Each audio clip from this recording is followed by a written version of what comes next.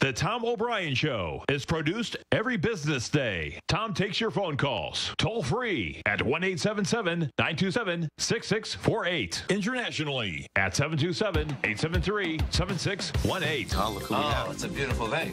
Got our man, Tim from Minneapolis. We gonna take it by storm? Taking it by storm, baby. I love that. That's a great saying, man. Hey, what's happening, brother? Good morning, gentlemen. How you guys doing today? Good, man. Yourself? Oh, man. It's been the most incredible couple of days since when I called in on Friday, Litecoin busted out of that consolidation on the 2-hour chart. Okay. And it just never looked back. It did a 100-point ABC up, and now it's very extended the way I look at it. But holy, I mean, it went up to $420 last night. Now, Tom O'Brien.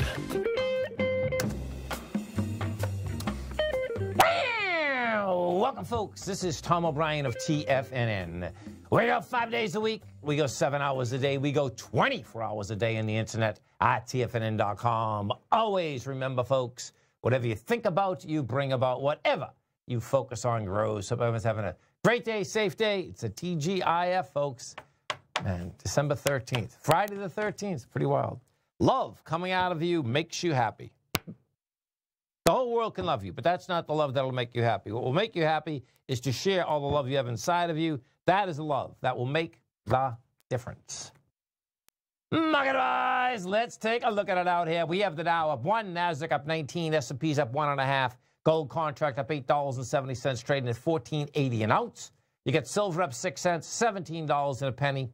Light sweet crude up 85 cents, $60, 3 cents a barrel. Notes and bonds. You get the 10-year up 19 ticks, 128.31. The 30-year up a point and 11 ticks at 158.04. And King Dollar. King Dollar up 109 ticks, trading 97.187. The euro is at 111. The yen is at 109.39. And the pound is at 133 to 1 US dollar. Our phone number is 877-927-6648. Give us a call, folks. Want to know what's going on in your world. In the world of the S&Ps, let's take a look at them. What do you have? Well, we get a flat market out here, folks. You've had a highly volatile market out here today. There's no two ways about that. Bottom line is that you've had a spread inside the S&P of 30 points. 56. Yeah, 29 points to be exact. And, you know, that's to have a flat market, that's highly volatile, no doubt. We started off today, you get down, 8 o'clock in the morning, we were down as this 3162 area. You get a big pop.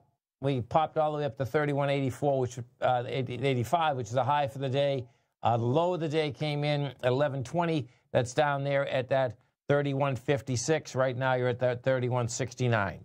NDX 100, same type of setup inside the NDX, and was moving this market around, of course, folks, is that, let's just go through this first, and we'll get into the aspect of what do we have moving it around.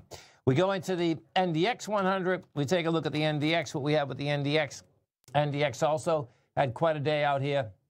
High of 85.23, low of 84.35. Right now, you're laying out here at 84.96. So the market's trying to digest, folks, okay, just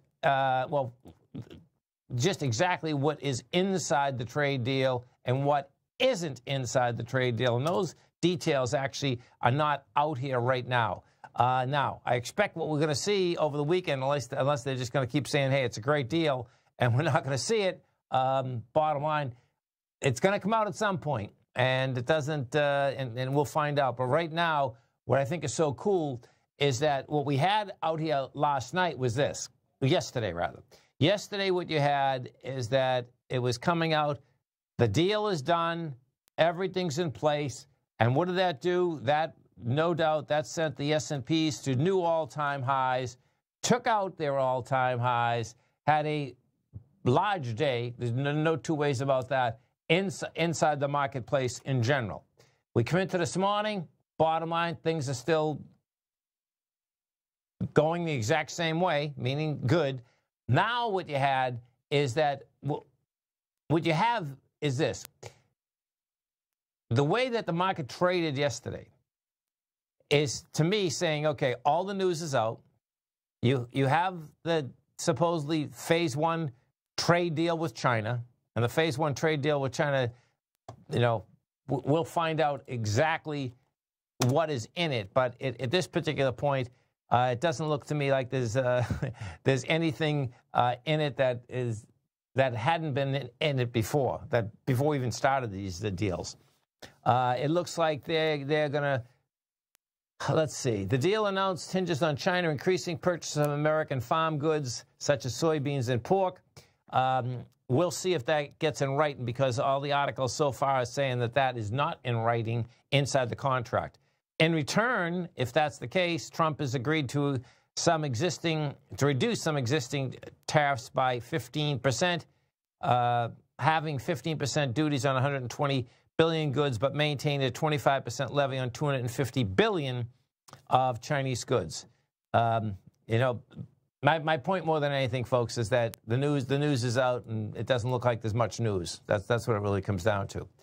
So, gold. Well, actually, let's go to the oil market first, because what we have with oil is pushing the $60 mark. It looks to me that you are going to test the spike high that we had out here, and the spike high inside the marketplace is 61.48.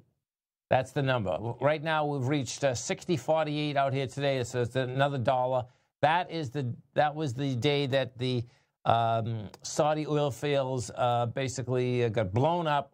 Bottom line, the day before we were trading at $53. This was a sad day that it happened. Sunday, when the oil opened up, was at 61.48, and then just gave it up and came all the way down to $50. So monster numbers, no two ways about that.